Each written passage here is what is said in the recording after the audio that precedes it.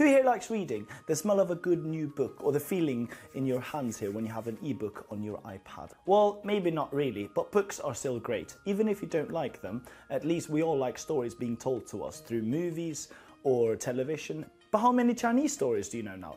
The most famous ones are these: Water Margin, Journey to the West, Romance of the Three Kingdoms, and Dream of the Red Chamber. These 4 novels form the core of Chinese classical literature and still inform modern culture today. As with Dante and Shakespeare in Europe, they are cornerstones of Chinese literature. You might have heard of just one of those stories, Journey to the West. As for the other 3, even I know very little about them actually. You might also have heard of Marco Polo, even if it's just a game you're playing when you're in the swimming pool. Some of the history we know of ancient China comes from Mr. Marco Polo himself. But that can be quite boring for some of us as well though. How about Star Wars then? How about Star Wars? Yeah. You've never heard of the Millennium Falcon? Should I have? Well, wait. Now some of us might like books or movies, more sci-fi-ish, stuff like The Hunger Games or Star Wars, there we go, and other stories with dystopian themes are more attractive to some audiences.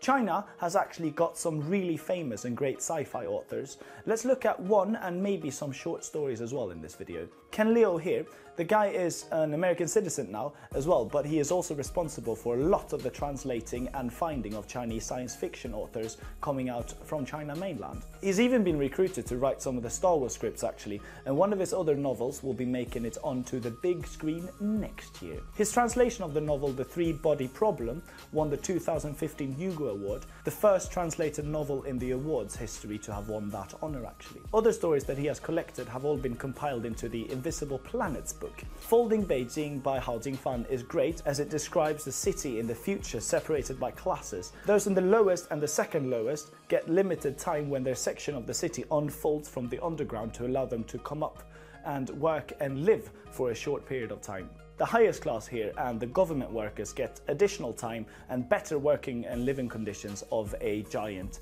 puzzle of life basically. Chen Qiufan's The Year of the Rat is a kind of what if terrible science experiments on rat went very wrong sort of story. It deals with giant rats that have gathered some slight intelligence and plague the countryside. Kids here have to go out as Boy Scouts to hunt them down. A bit crazy, but definitely worth your time still. We'll add a link to a few other stories as well in the description. In the meantime here, I want you to try and go out and watch The Three-Body Problem about nanotech and VR being like too real. It's based on another Chinese author Lu Xun's book. Lastly, keep an eye out for Ken Liu's movie series to come out based on his The Dandelion Dynasty novels. It's kind of Chinese Game of Thrones here actually. All in all, living in a sci-fi or fantasy world is appealing, but sometimes it can be a bit predictable as well.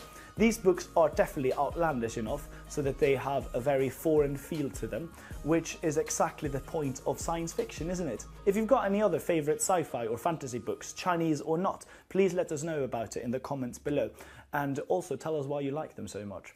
Thank you very much for watching, and if you want more of what we have, please subscribe as well. I'm Felix, and I'll see you in the next video. Bye bye, bye bye, bye bye.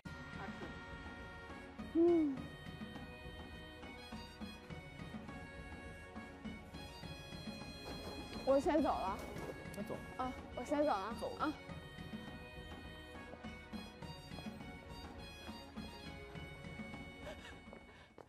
我们有好多场景，我就走了。